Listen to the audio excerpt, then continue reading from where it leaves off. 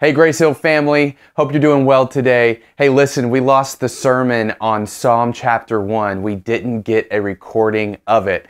So I just thought I would toss the camera on and re-record it so we could have it in our library. So if you're listening to this for the first time, just encourage you to grab a Bible, open it up to Psalm chapter 1. This past Sunday, we started what will be a sermon series that we do on and off probably for several years through the book of Psalms. And so we just started in Psalm chapter 1, and we'll get a few Psalms done this summer, and maybe over the weeks even after summer, we'll come back to a Psalm here and there, and then just over the years, we'll create a catalog, a library of all 150 Psalms. Also, before we jump in, just wanted to point out the artwork behind me. Really excited. We're having lots of different artists in our church create artwork for each of the Psalms that we're preaching through. So thanks to Mallory Frazier for creating a painting for Psalm chapter 1 for us. And maybe as we compile these,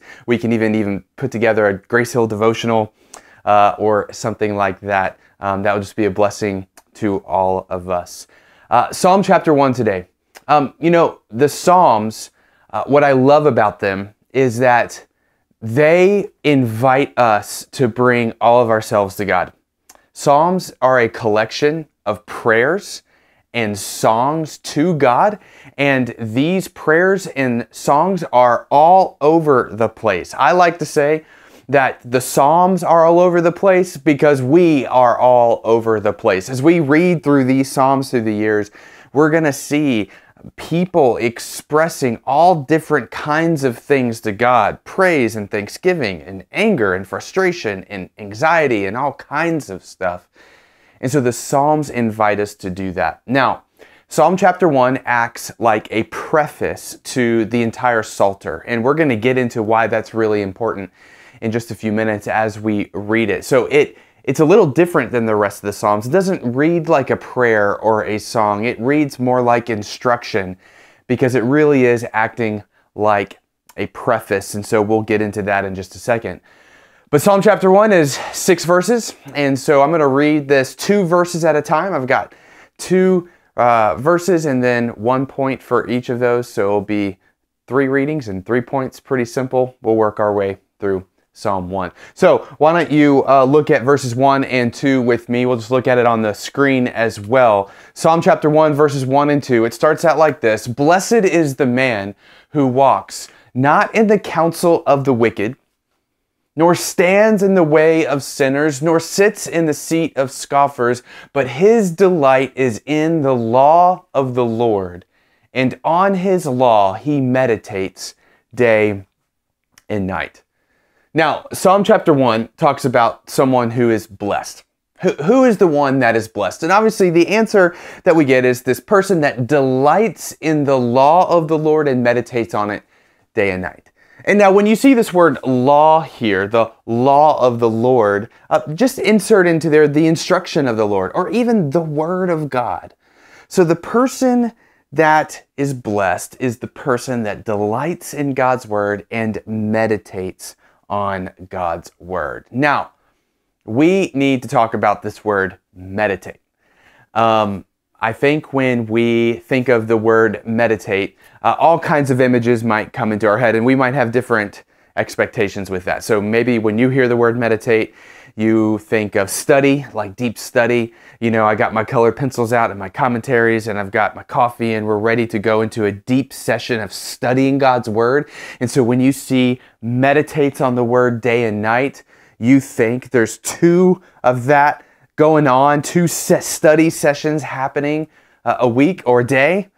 Maybe when you think of the word meditate, you think of breathing exercises and quieting your mind and your body and maybe fixating on a passage of scripture or something like that.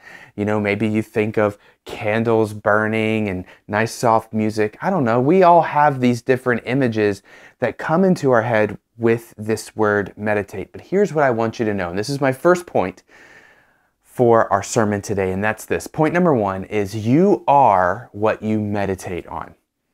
You are what you meditate on. We need to talk about what meditate means in this passage of Scripture. What is the Hebrew word for meditate here? It's the Hebrew word hagah. And it's really interesting. It really doesn't mean all of the things that we've come to expect with the word meditate. This word, hagah, means to utter, to mumble, to growl. It means to ruminate on something. So it's almost like the best way I could describe it is like getting a song stuck in your head.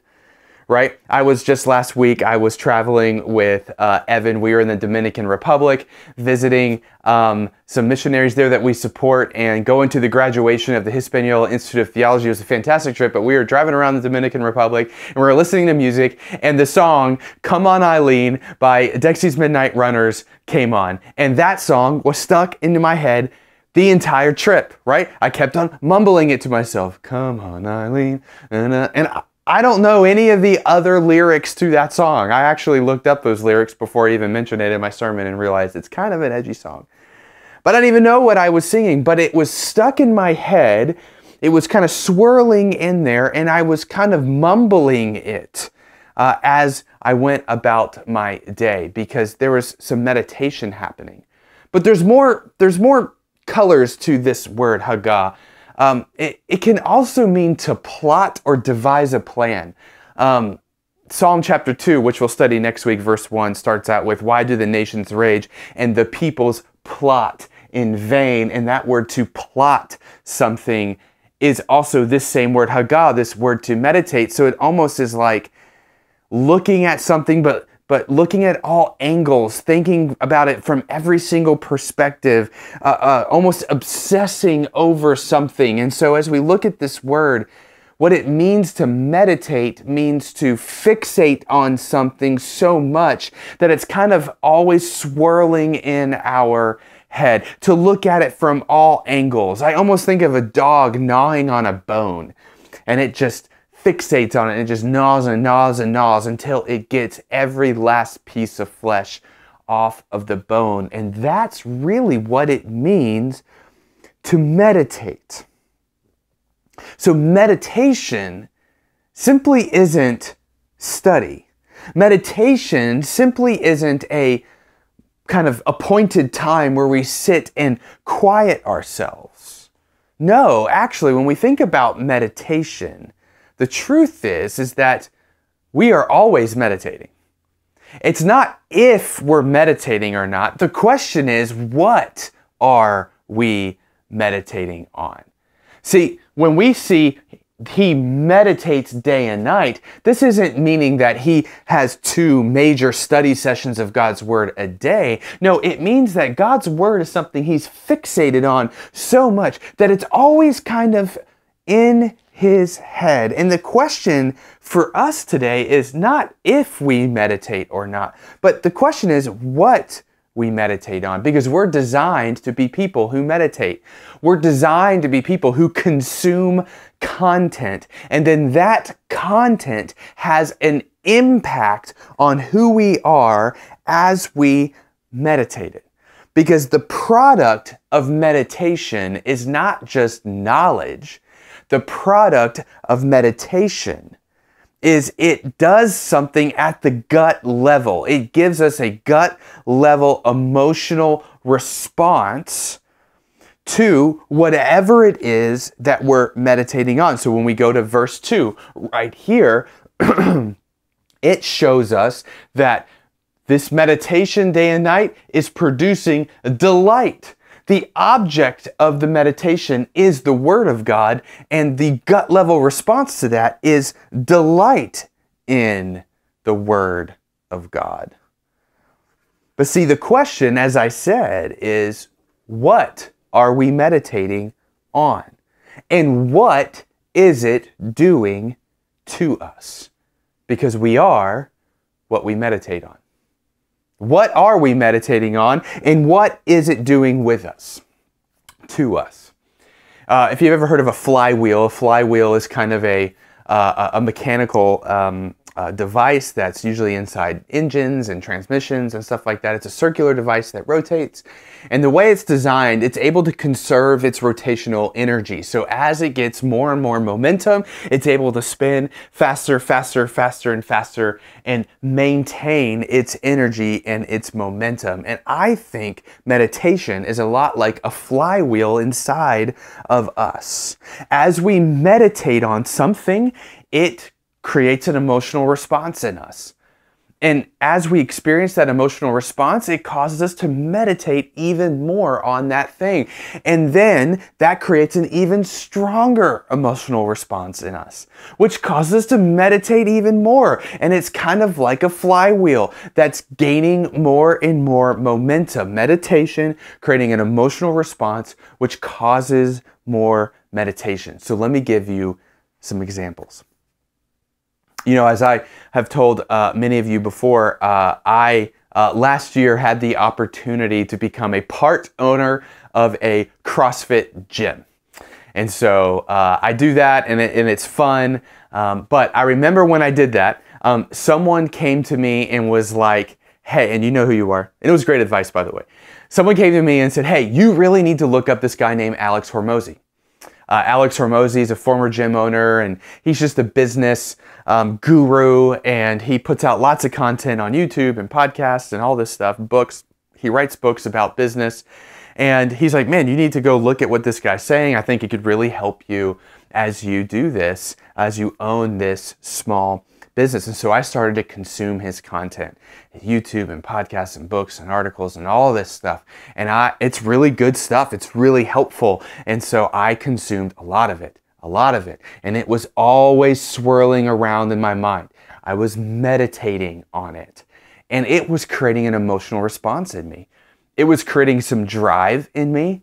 But I also found myself, the more I meditated on it, I found myself feeling inadequate. I found myself feeling like I wasn't hustling hard enough. And so because of that, I meditated more on his stuff and I tried to implement more and read more and watch more, which created even more emotional response inside of me.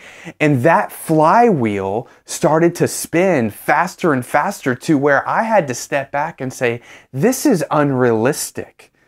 All right, I need to have a more balanced approach to this side project in my life. But the object of that meditation was doing something to me. Think about conflict in your relationships. Or if you have a person that you're frustrated with or someone that's really hurt you, it can be easy to meditate on that, to always be playing in your head what they've done to you, to talk to other people about what they've done to you, to be always thinking about the ways they frustrate you or the ways that you don't respect them. And so that's a form of meditation, and that's going to produce an emotional response in you, bitterness. And that bitterness is going to cause you to meditate on it more and more. And that flywheel's going to keep going. Think about the news. How much of us consume news, cable news, opinion shows, all of the time. And they all want the same thing for us. They want us to be angry. They want us to feel like that the world is coming to an end. They want us to think that whatever is about to happen is the first time this has ever happened, and this is the most unprecedented thing in the world, and every single week is something unprecedented. And so that's a form of meditation. And that's going to create an emotional response in us. Fear, anxiety, rage, anger, which is only going to cause us to meditate even further on it. And that flywheel is going to keep spinning. This is what pornography does. The more we meditate on these images, it's going to form an emotional response in us. It's going to form what we find attractive. It's going to form our expectations. It's going to literally change our brains, which will cause us to meditate even more on it, and it keeps spinning. We can talk about the social media rabbit hole of endless scrolling of reels just over and over and over again. I mean, how many of us have found ourselves sitting on the couch scrolling reels and you realize, wow, an hour and a half just went by and I've just been mindlessly scrolling these reels, meditating, which is going to create an emotional response in us. That emotional response might be, I don't know, inadequacy, might be some body image stuff. Maybe it's stuff like, man, I'm a terrible mom. Look at these reels by these other moms. Or man, I'm a terrible dad. I'm a terrible business owner. I'm a terrible this or that. Because of all of this content that we're watching, which just causes us to meditate even more. I think we get the point. I mean, we could just go on with examples of things we meditate on and what it is doing to us. This is what trauma does to us. See, sometimes we don't even have a choice on the things that we're meditating on. When we experience trauma, when we experience hard things, those are things that get lodged inside of us, in our heads, in our hearts, and it can become an object of meditation that we really even can't help but go to it, which creates a response inside of us. It's exactly what trauma does. See, it's not if we're meditating. The question is, what are we meditating on? And what is it doing to us? And the more we meditate on things like the world and sin and trauma and all of this stuff, it's going to suck us into this emotional place that's the opposite of delight, which would be dismay. Actually, in verse 1, let me show this to you real quick. We see this kind of progression in someone's life as they meditate on the things of the world, things that are sinful. Look at verse 1. We see a progression. Blessed is the man who walks not in the counsel of the wicked. So we first get this example of a man walking in the counsel of the wicked. So imagine this is a man who is taking the advice, the counsel from sinful people. So he's taking advice from sinful people, but it keeps going, nor stands in the way of sinners. And so now I'm not walking in the counsel of the wicked, I'm standing in that way. I'm more rooted in it, meaning I agree with that advice. So I no longer am just taking the advice, I agree with it. And then it says, nor sits in the seat of scoffers, meaning I'm no longer just taking the advice, or I no longer just agree with it, but I actually will mock those who don't agree with it. I'm going to mock those who walk in the way of righteousness. And we see this progression of meditation on the things of this world, what it will do to us on the inside. And that leads me to the second point that I have for us today, and that is this, that God wants something different for you. He wants to bring delight to your soul.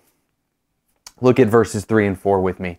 It says this is the person that is blessed and meditates on the word of God day and night. He is like a tree planted by streams of water that yields its fruit in its season, and its leaf does not wither.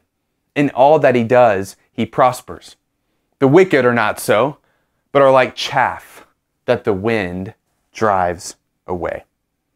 See, when we meditate on God's word, as we read in verses 1 and 2, it does something to us. It brings delight to our souls. And I think this word delight is defined here in verse 3.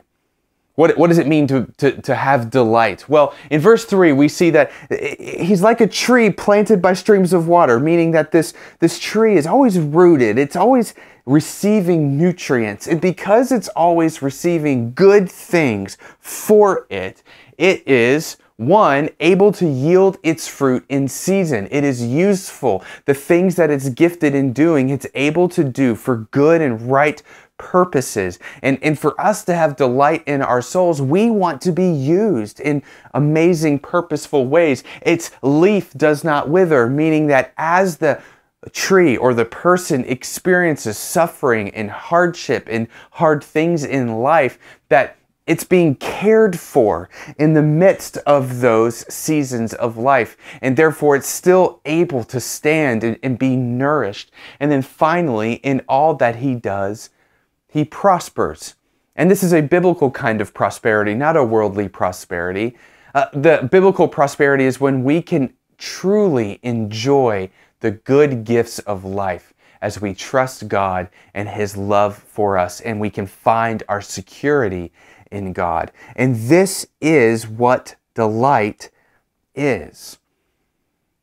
Defined for us here in verse 3. Now, I said earlier that Psalm chapter 1 acted like a preface to the rest of the Psalter. And there's a reason why I think that this acts like a preface to the rest of the Psalter, because as we read the Psalms, what we realize is that we are being invited to bring all of ourselves to God with complete honesty. If you just read through the Psalms, you're going to read Psalms where the psalmist is expressing his fear to God. You're going to read Psalms where the psalmist is expressing gratitude to God. You're going to read Psalms where the psalmist is expressing anger to God, anger at God. And there's these group of Psalms, we call the imprecatory Psalms, that the psalmist is literally going to God and asking God to kill another person. God, I would like for you to take that person out. And so these Psalms, they're all over the place because we are all over the place. Our human experience, we feel so deeply, and the Psalms invite us in to express everything that is in us to God. And the pattern that we see in the Psalms, though, goes like this, where the psalmist is going to open his psalm with whatever's going on with him. Anger, frustration, anxiety, fear, thanksgiving, delight, praise, gratitude, whatever it is. He's going to start the psalm with wherever he's at. Then there's going to be meditation, remembrance of God's word. And then there's going to be delight. The psalm's going to end with delight in God's word. Now, a reminder that because we have God's word, right, we can yield fruit in season, and that we're going to be cared for in the midst of hardship, and that there is prosperity waiting for us, biblical prosperity. This pattern in the Psalms, we can be perfectly honest with where we are to God. We meditate on the word of God, and then that brings delight to the soul. And notice how here in Psalm 1, as we get this pattern that the rest of the Psalms are going to follow, how the goal of meditation is not knowledge, it's delight. And delight is a feeling. Delight is a feeling, right? It's not a thought. I can tell you I'm happy, but not feel happy, right? Any of us can do that. And that's not what God wants from you. He doesn't want you to pretend that you delight in His Word. He doesn't want you to pretend that you believe in Him or have faith. No, God wants that. Really, what's going on inside your gut is you're experiencing delight in faith, in belief in Him, which means that God wants us to bring to Him the very things that are going on inside of us. He wants us to come to Him with complete honesty. And here's the deal. Delight in God's Word is produced in us in the exact same way that fear is, and dismay and anxiety and bitterness and inadequacy and imposter syndrome. All of those things are produced, those feelings, they're produced in the same way inside of us. And that is through meditation. Meditation. Fixating ourselves on something. It does something inside of us, and we start the flywheel going. And what God wants is He wants to get the flywheel of us meditating on His Word, and that producing delight in us, that producing rootedness in us, and that flywheel to continue to spin. He doesn't want us to experience being like the chaff that is blown in the wind. And here in verse 4, the imagery there is of someone going to the threshing floor with some wheat, and they beat it, and the grain falls to the threshing floor, and the chaff, just all of the lightweight husk and stuff, gets blown away in the wind because there's no substance to it at all. And when we meditate on the things of the world, there's no substance there. There's no delight there for our souls. And God wants us to experience true delight in rootedness. And that brings us to point number 3 together, and that's this, is that God is inviting us into a life of delight.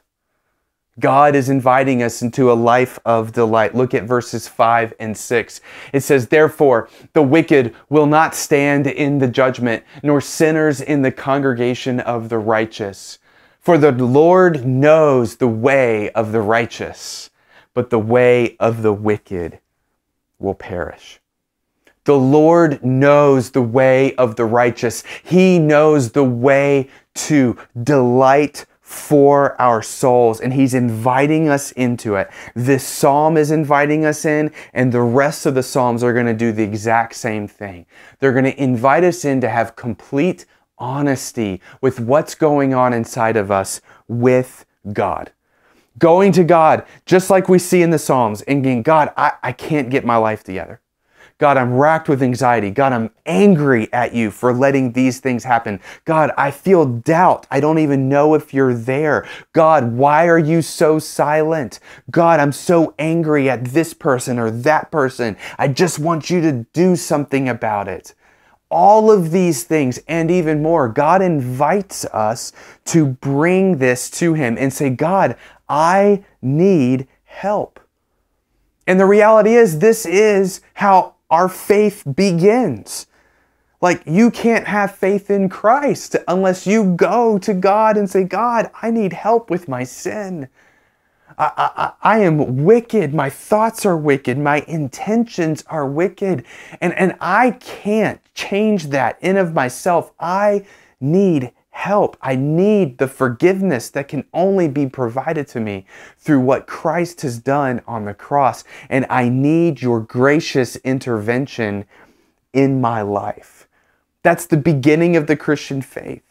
I mean, if we go to verse 1 again, where it talks about those who stand in the way of the wicked and take the counsel of the wicked and sit in the seat of scoffers, that's all of us. Every single one of us can be found in verse 1. And the only way to blessedness is through faith in Christ and then finding delight in the Word of God as we seek to follow it. God invites us into the way of the righteous. It begins with honesty. And then we spend our lives living according to the Word of God, meditating on the Word of God, and then experiencing the delight and the goodness and the sweetness that is life lived according to God's Word. But you know, this morning, as I said earlier, as God invites us into this life of delight, the question we need to ask is, what am I meditating on? It's not if I'm meditating. No, what am I meditating on? And I think that's a question that all of us, we need to leave this sermon asking ourselves. What are the things that I'm meditating on? And what is it doing to me? Is it bringing delight to my soul? Or is it more like being chaff that's blown away in the wind? No substance whatsoever. You know, the other day I was doing my quiet time. I was reading scripture. I was here in our church offices, sitting on the couch. I had a meeting coming up and some space, and I just thought I would spend some time reading the Word and praying and journaling. So I was sitting on the couch doing those things, and before I knew it, I was scrolling Facebook. Right? That ever happened to you? Where you're in the middle of a nice quiet time with the Lord, reading scripture, and all of a sudden, whoa, wow, I found myself on social media. Happens to me, happens to all of us. All right, so I'm scrolling Facebook. And as I'm scrolling Facebook, I see that it's this particular person's birthday. So, click their profile, kind of checking in on them, what's going on in their lives, what have they posted recently, looking at their profile. And then I saw that this person was friends with another person. That caught my eye. And so I clicked their profile, started to look up, what's going on with them? Now, have you ever done this before where you start to kind of go down what I call the rabbit hole of social media? Yeah, the rabbit hole of meditation. That's what's going on here. And so I'm looking at this other person's profile. Now, it just happens to be that for this particular person, they were someone who just a while back had really hurt me. I think I feel still a lot of frustration and bitterness towards this person. And They had even at one point written me an email that was really, really hurtful. And before I knew it, I had gotten my computer out, searched for that email that they sent me, and was reading that email. Now, I didn't realize the progression that I had gone down to get to that place where I'm going from my quiet time to looking at Facebook through these steps all the way to now I have the email up and I'm reading it and I'm feeling all of the feelings of bitterness and frustration and hurt and anger because the flywheel of meditation was just spinning out of control here. And it dawned on me what I had done. All of a sudden, I was like, what am I doing? Why am I reading this email? How did I even get here? And fortunately, right after that, I had a meeting with Evan and Melody from our staff, and we were sitting down, and I just kind of confessed it to them. I was like, guys, man, this is just what happened, and this is what I'm feeling. And I was so thankful for them because they were able to minister to me and encourage me and exhort me in that very moment. But I had to identify there, what am I meditating on? And what is it doing to me? And I need help from other people to identify that because that is robbing my soul of delight. And God wants a life of delight for you. That's what He's aiming at. And His Word produces that in us. So my question for you is, what are you meditating on? Where do you get caught in that flywheel? Where are you going down the rabbit hole of meditation? What is that doing inside of you? I really encourage you to think about this question. Maybe even call someone up, grab a friend, and sit down, watch this sermon, listen to it, have them listen to it, and be like, man, I really want to talk about what am I meditating on? Let's chat about this. Let's identify this because you are what you meditate on. It is doing something to your soul. And God is inviting you into a life of delight. And His Word will produce that. And so I hope you'll join us as we study the Psalms. We're going to see this pattern where God asks us to bring perfect honesty to Him. God, here's what is going on inside of me. And then we're going to be directed to the Word of God to meditate on that and to experience delight. That's how you stop the flywheel of meditation on the things of the world. We bring ourselves honestly to the Lord and to one another. We get directed to His Word and we experience the delight of it. I hope that you'll think about sitting down with someone and asking the question, what am I meditating on? Let me pray. God, just thankful for you. I'm thankful for the Word. I'm just thankful how it produces delight in us. Lord, I just pray you'd give us the grace to be able to think about and identify the things in our lives that we do meditate on, the things that we obsess on, that we fixate on, and that we would really be honest with ourselves about what it's doing to us. But Lord, also help us to know that we can bring any of that to you, that the Psalms invite us to bring our full selves to you, that you can handle it, and that all you want to do is point us to a life of delight. Lord, help us to trust you in that. We love you. And we ask these things in Jesus' name. Amen.